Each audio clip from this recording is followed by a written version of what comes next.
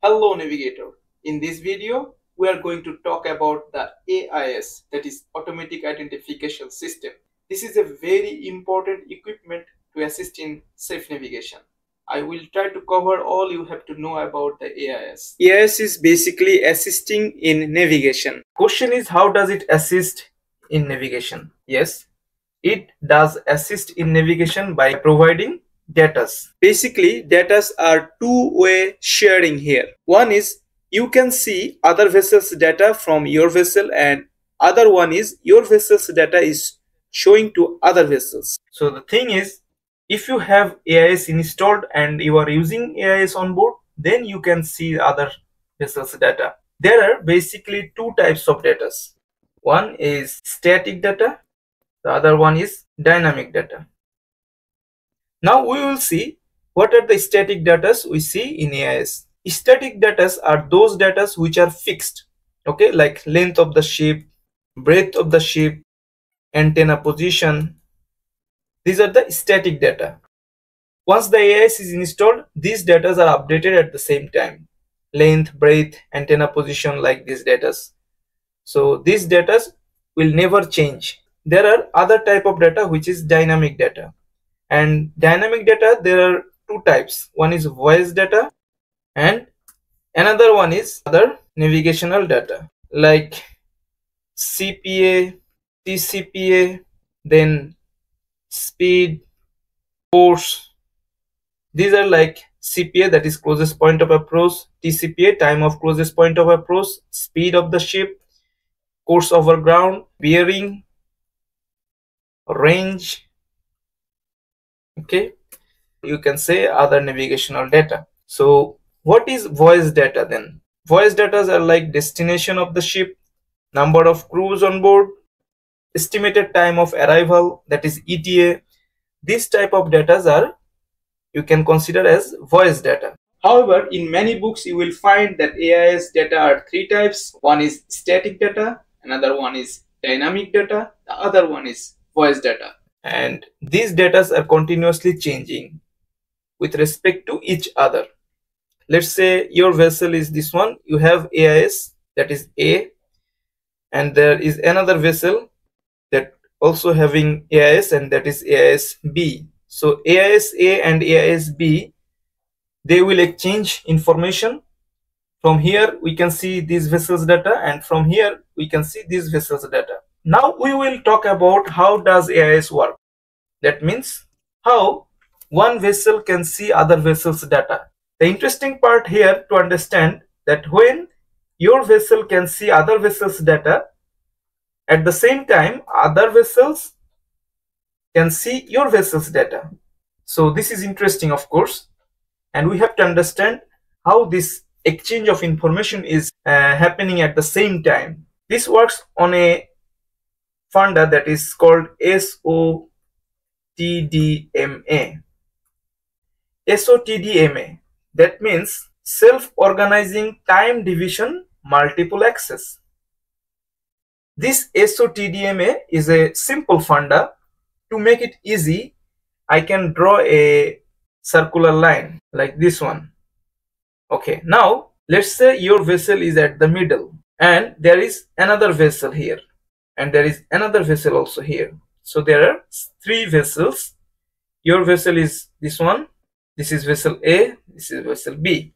Okay, so these three vessels, all of you have AIS. The AIS software has a time division sensing. Let's say this is the total time. Just for instance, we make it a box like this to understand it easily. So three vessels means three division. These three divisions are exactly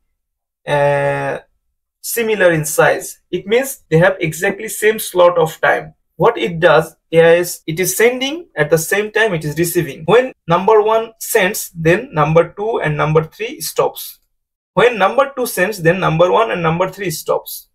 When number 2 sends, then number 3 and number 1 stops. And when number 3 sends, then number 2 and number 1 stop.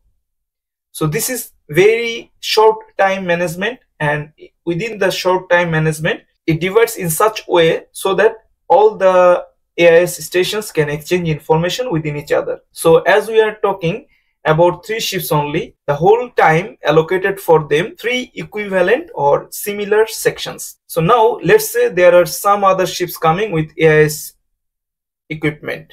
They all have AIS. Now how many ships? 1, 2, 3, 4, 5, 6, 7, and your one is 8. So what will happen? These 8 sections will organize by the software itself. 1, 2, 3, 4, 5, 6, 7. Let's say this one 8. Okay. This is also exactly similar, equivalent. All will be equivalent time. So what is basically happening here? The time remains the same. That is exactly similar in size.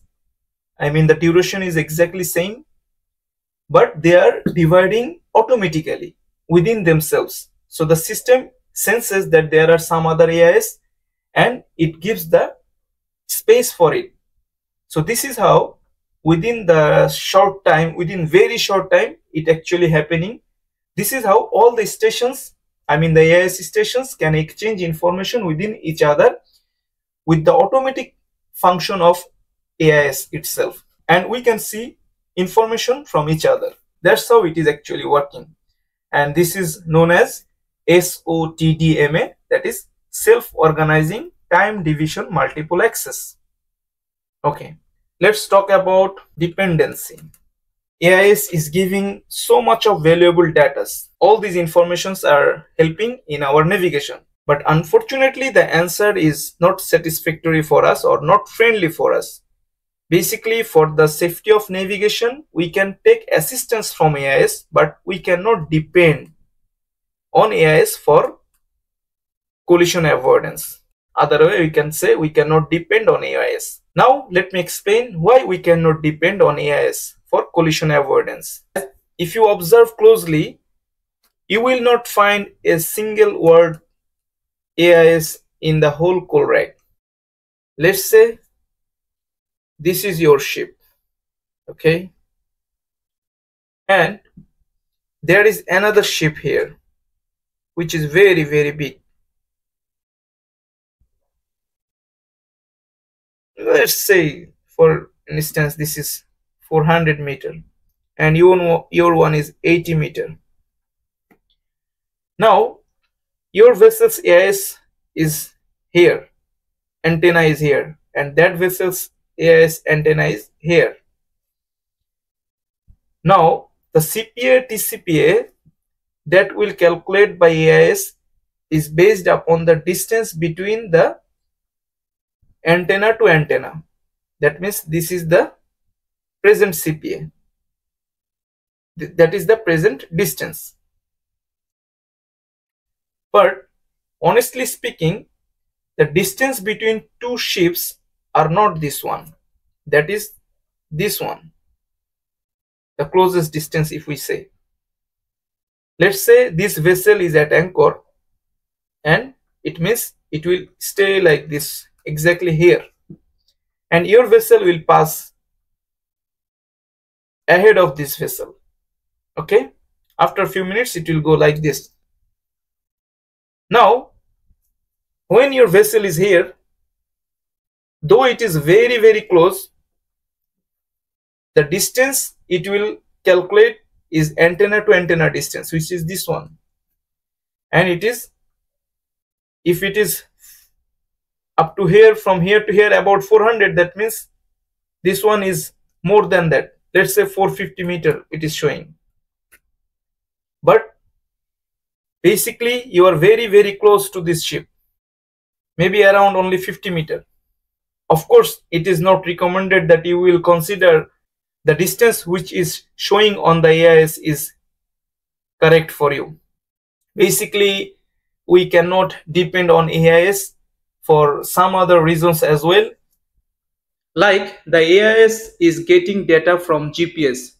I mean the GPS is interfaced with AIS to provide the auto calculation of AIS, like the CPA, TCPA, and these are based on the course over ground and speed over ground. Now let us check with the AIS practical data here. You can see from our ship we are observing another vessel's data, and here bearing, range, course over ground, speed over ground, heading, all these informations are seen very clearly. And here you will not be able to see course over water or course through the water and speed through the water. This is not possible through the AIS. But in the case of radar, it is now checking in the radar.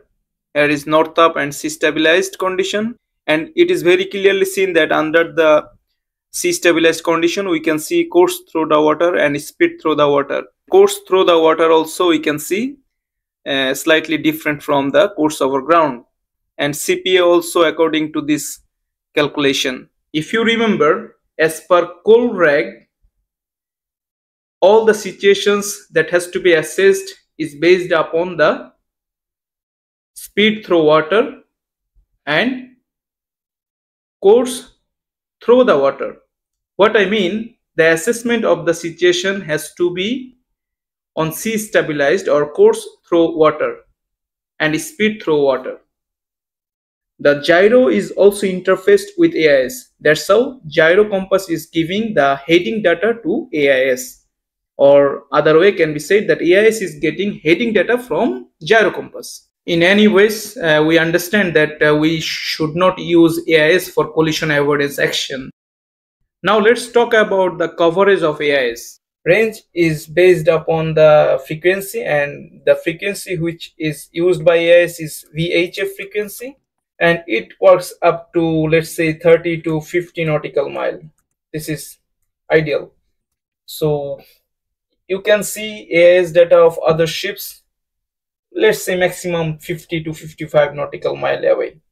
Now let's talk about something else, which is the advantage of AIS. The first and foremost advantage I should say about the AIS is if your vessel is navigating in a channel, kind of high hill is there. Okay, your vessel is this one, and this is the, and you are heading to a port somewhere here this way, and from here there is another vessel is coming, and there is a high hill. This is a high hill, and you cannot see this vessel's data on the radar, or the radar display. It is not coming because of the pulse that is generated from radar is getting stuck here and cannot pick these vessels, okay, due to the height of the hill.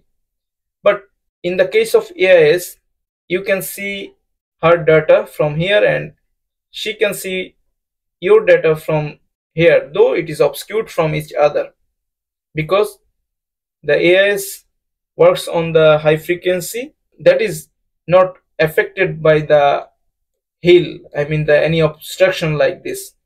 But in the case of radar data, it can be obstructed because of the obstruction like high hill. So that is the very good advantage of AIS. There are few more advantages over the radar as well, but we are not going deep into it. This is the simple one I plan to share with you, and for details we will go through the other videos where I will explain the advantage of AIS. Let us discuss about some secrets. Though COLRAG does not allow the AIS to work as a collision avoidance tools, but practically this will help you a lot. And moreover, when we use the ECDIS, we can see the ECDIS can show the AIS data. We don't need to go to the exact AIS equipment to check all the data. Even in the radar as well, you will find, if it is interfaced in your vessel, you will find AIS data on the radar as well. All these are actually helping you to take the best decision. And now let's talk about the display of AIS. AIS have two types of display. One is graphical display and other one is tabular display. The tabular display sounds like something like table, right? So this is based upon the table view, like the number one is this vessel, number two is that vessel, likewise all the around vessels list will be there. And the graphical display is having a overview type, overview type display, kind of the radar display. As the AIS equipment is not as big as the radar or ECDIS, so you will see it in a small portion of the AIS display. As I said just minutes ago, that we don't actually go to particular AIS equipment to check the vessel's data. It can be seen from any equipment that has the interface with the AIS. The most common two equipments that you may have interface is ECDIS and radar. One more thing I should add, that using AIS you can send message and you can receive message as well. Nowadays various safety messages we received from VTS side through the AIS. That's the use. So I hope maximum what you need to know I have already covered. Still, if you have any question, ask it in the comments below, and anyone can answer it, of course, and anyone can add some more informations so that it can be helpful for others. Thank you so much for watching this video, and I hope to meet you in next video. And don't forget to subscribe my channel, as well as please don't forget to visit the website that is only for you, www.sailor360.net. Once again, thank you.